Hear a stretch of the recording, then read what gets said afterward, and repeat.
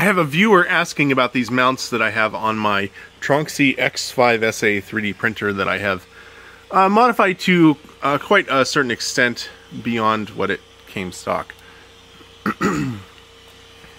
And I thought I should point out a few things beyond just a link to this in Thingiverse, and also there's a link in the description.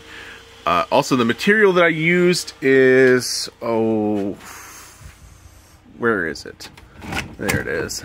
Nope, nope, nope, nope, nope. Nope. Nope. Where is it?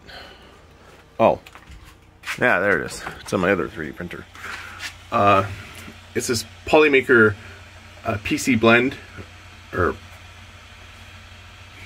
what is it? Sorry. Polymax PC, there we are. It's a very good durable material for doing things like mounts and fan ducts, because it doesn't creep or act goofy under high temperature, like this fan mount here that I designed and installed onto this Chimera XS, but it's also a Revo. You can see the Revo nozzle there. I'm still working on the design for this mount for BL Touch twin 5015 fans, twin ducts down to the nozzle there. So maybe in the future look in the description and I'll have a link to that once it's more polished and ready to go. Also, you really need to use engineering grade materials. Not, I mean, I say that lightly. Just don't use PLA or anything that's going to creep or do bad under heat. Like ABS, ASA, PACF would be good. Anyways, onto the belts. You can see there I have modified the arrangement of my pulleys on that side and that side.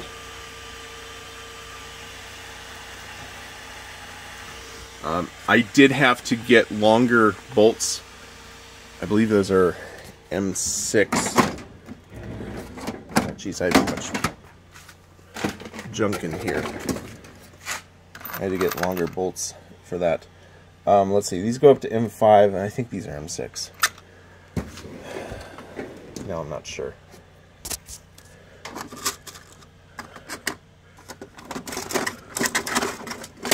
Tell you what, we'll take an M5 washer and see if it fits on there. Okay, yeah, so those are M5. Sorry for my professionalism here. Additionally, in the back, I used new mounts. Those are M3, I believe. No, those are M5s. Because you can get M5 T-nuts, and that's what I got. So I got M5 T-nuts, I got a set of washers, so that's M5 washers there. In order to mount the other pulleys just directly on the rail like that. Well, you see it's more than just M5 washers. There's a larger washer there too. So that on both sides. And all of the mounting here on the original bracket is, I think, the same, except I use zip ties. I think they might have used zip ties originally. But also the order of installation for these is a little bit goofy or challenging, and I don't remember exactly what it is. You just have to trial and error a few times.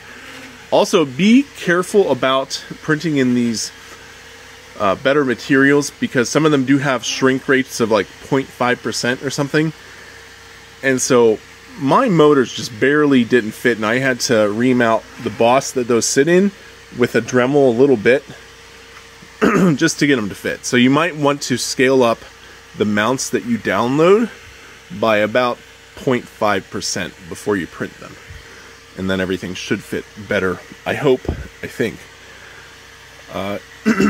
And so this is, in case you're wondering what I'm printing, water wheel buckets. I was having a problem printing these with, let's see, I had this 0.6 nozzle.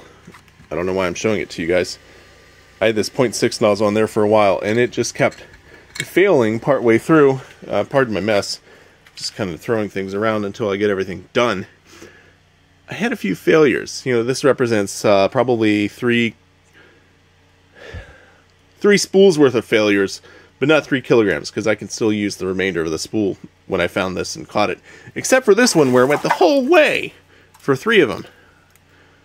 So that's unprofessional.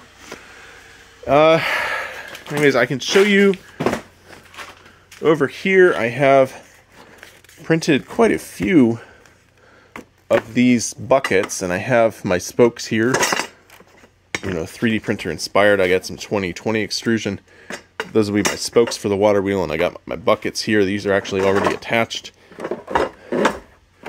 and I just have to keep printing more and more, and then I'll have something really interesting for a video in the future. Alright, that's all I got. Bye.